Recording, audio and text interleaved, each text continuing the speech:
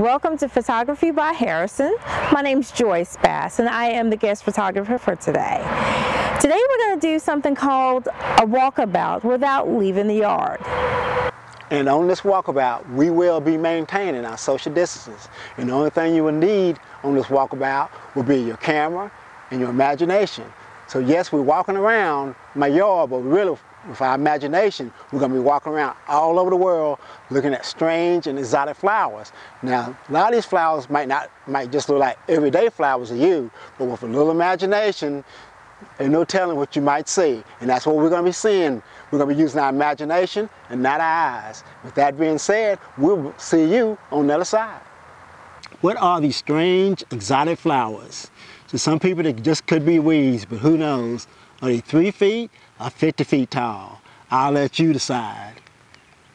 Here we have some beautiful fuchsia exotic flowers. Again, we come across a giant, mysterious flower. Do you think you have seen it before? Maybe you have, but have you ever seen it the size of a house? A flower so simple but complex that all children put their wishes on. Another discovery in our amazing walkabout. This little flower is normally 8 to 10 inches high, but as you can see, it is just as high as the maple tree in the background. How far is that maple tree in the background? Well, you have to come along with me on the next walkabout to find out. Do we know what we see? Is it a beautiful tree blowing in the breeze? With just a little imagination, these flowers and weeds outside your yard have suddenly grown to 30 feet in height, and you're on a mysterious trip through an unknown jungle. Talk about being as busy as a bee.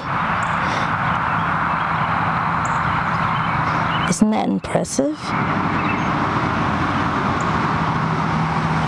What wonders we have discovered on our walkabout. Another flower that has to be at least 3 feet across. Another beautiful dandelion, or something you'd wish for every day. You choose. Have you ever seen a 20-foot high buttercup? Well, you could if you walk about with me in my yard. Another amazing flower we have found on our walkabout.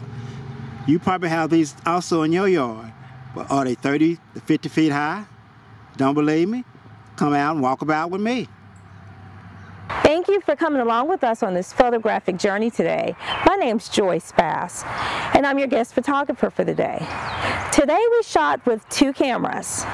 One, an APS-C sensor, and a 1-inch sensor. Can you tell the difference? Well, what do you think? Do you know which one is the 1-inch sensor? Which one is the APS sensor? Because we're not going to tell you in this video, but we will tell you after you vote. So go down to the comments below and leave your answer. And while you're down there, hit the subscribe button. Also hit the notification button so you can get all our videos. If you like what you see, leave a thumbs up, because that will motivate us to go out and do more videos. And of course, if you don't like what you see, it's all right to leave a thumb down, but just tell us why you didn't like it, because again, that will motivate us to go out and do more videos, so you will like them next time. Because you know what I'm always going to say at this time, because when it comes to photography, no one knows it all. And of course, the more you learn about photography, the more you learn you didn't know. And of course, I want to thank you for coming along with us on this photographic journey, and we will see you next time.